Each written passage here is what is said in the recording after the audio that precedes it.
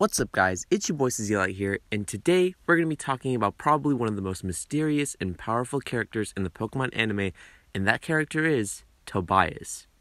Now, to understand why Tobias is such a mysterious and powerful character, it all comes down to his whole backstory, and that is that not much is known about him except for the fact that he uses a Darkrai, and in the Sinnoh region, he won every single gym battle with only his Darkrai, and in the Sinnoh League, up until he battled Ash, the main character, he again won every single battle using only his Darkrai. Now, seeing a trainer in the Pokemon anime use a legendary or mythical Pokemon in and of itself is very rare, but when Tobias ends up battling Ash, Ash becomes the only trainer to ever have defeated his Darkrai. And what is Tobias' second Pokemon? It's none other than Latios, another legendary Pokemon. So not only does this guy have one, he has another legendary Pokemon being Latios. And so, again, I have to repeat this. Anywhere else in the Pokemon anime, you never see a trainer who has captured a legendary Pokemon. Sure, there's trainers like Battle Frontier Brains, like the one that had the Articuno, but again, he never caught that Articuno. He basically befriended it, and he even said in the episode that he didn't catch it in a Pokeball. But no, Tobias has caught both of these legendaries in a Pokeball, and we don't even know what other Pokemon he has. That's why he's so mysterious. We only know 2 of his Pokemon, and other than that, we don't know anything else about his story. He's only introduced in the Sinnoh League arc, and after beating Ash, we are given a tease that, he will challenge the Sinnoh League, as in like the Elite Four and the champion Cynthia, but nothing ever comes of this. We don't ever see anything, and to this date, all these years later, we've never seen an appearance from Tobias. So, in this video, I wanted to talk about why we probably never will see Tobias again. And I was kind of inspired to make this video because a lot of people think that because of the Pokemon World Championships, Tobias might return.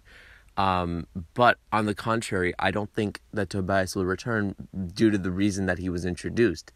And obviously that was to make sure that Ash would not win the Sinnoh League. Now, in the Sinnoh League, Ash had an amazingly powerful team. He had his Pikachu, he had his Infernape, he had his Torterra, he had his Weasel, he had his Gliscor, Staraptor, Gible.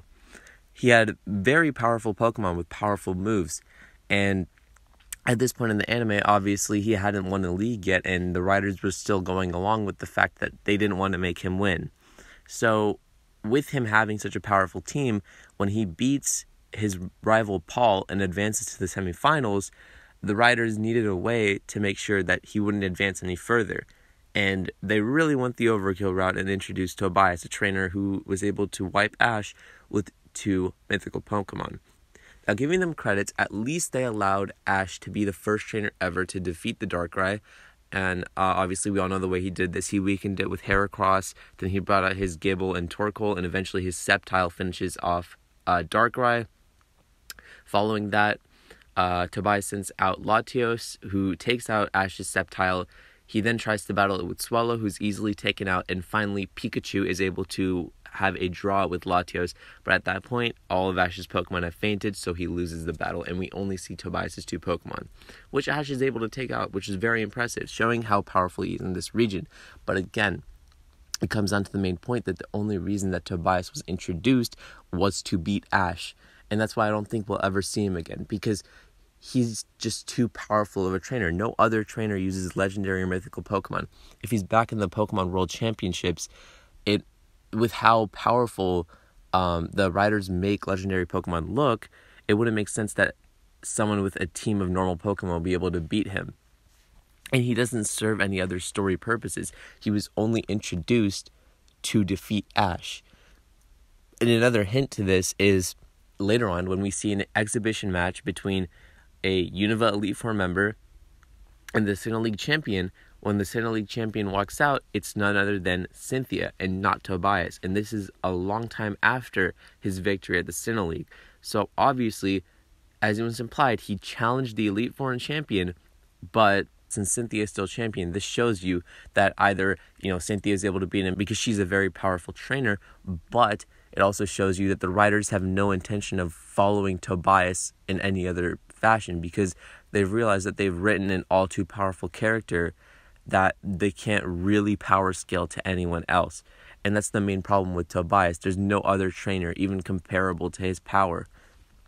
So it doesn't make sense for them to bring him back in any fashion, because he would just be able to sweep everyone with his Darkrai Latios and whatever else he has up his sleeve, right?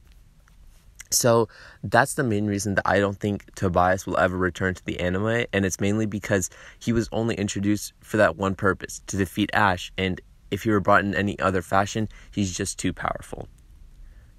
And yeah, so that's basically the main reasons, and I kind of just wanted to put that out there because people were speculating that he might return, but I just really don't think he will. So yeah, it's been your boy Zeli. I'll see you guys next time. Peace out.